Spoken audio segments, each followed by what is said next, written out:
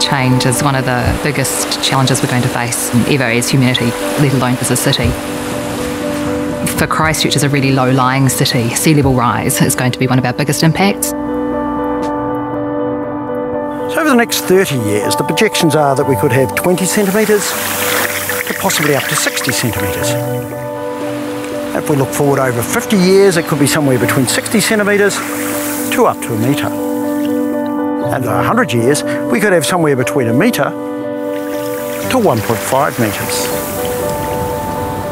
The responsibility for climate change and emissions and sea level rise really lays with current and past generations. Children haven't been part of the problem, if you like, but they're the ones who are going to be most impacted by it.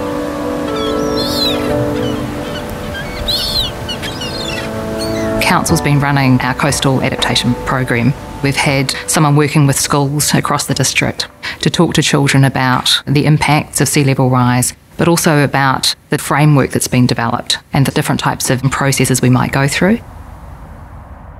Welcome to the council building.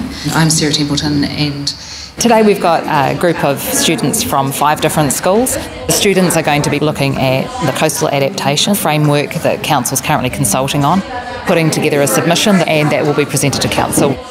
All the children have gone through learning about climate change, its impacts, adaptation and mitigation. This today is about taking what they've learnt through the program.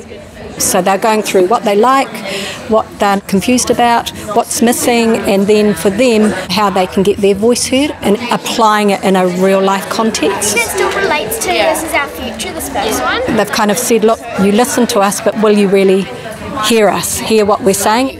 Saving our community, we want to be able to have a say, but also have a say in how we do it and when we're going to go about it, I think. Yeah, because adults don't always believe that people like us can make a change, but Yeah. The adults, they treat us kids like we don't really know much about climate change and they know more.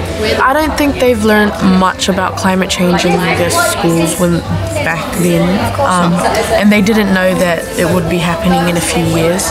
Yeah. Leaving it to their kids to deal with all of it.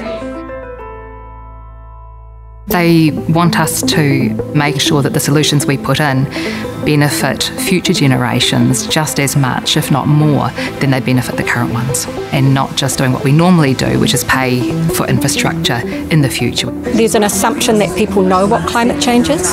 There's an assumption that they know what adaptation is, and for them, something that's missing is the whole education around climate change. The students were really clear that education needed to be part of the framework and not just for kids.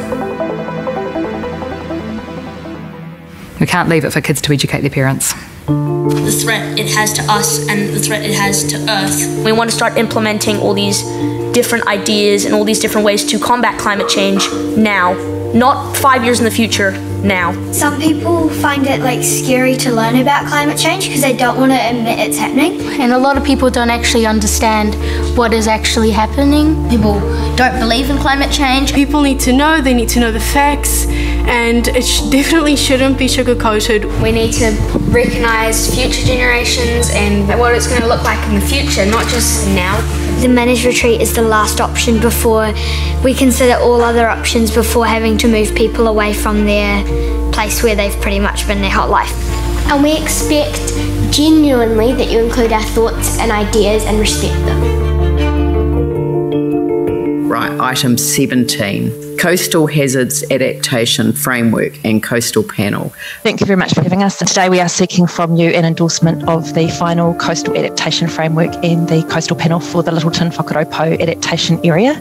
We received 101 submissions on the Coastal Adaptation Framework. There were significant submissions from children and young people from across the district. We received, in addition, some feedback from children and young people that wanted education to be made more prevalent in the framework, increasing people's awareness and understanding of climate science and climate change. We think that they would add a lot of value, and so we're really happy to make those changes that they're recommending, which is to clarify that the education will be focused intergenerationally, not just on children and young people, and that the sustainability principle references managed retreat, not just the word retreat, to be very clear.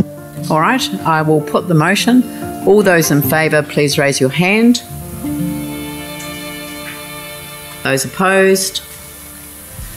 Thank you, that's carried. Thank you. One of the things that is proven to work is hopeful action. When we all take individual personal action, whether it be stopping using the car as much, eating fewer meat meals, those kind of things, but also making sure you use your political voice and make submissions to council and make sure you put pressure on council and government to take the actions that are necessary. I think that the fact that these kids have engaged with council and actually seen that they made a difference, I really hope that will encourage them to keep doing that and have their say.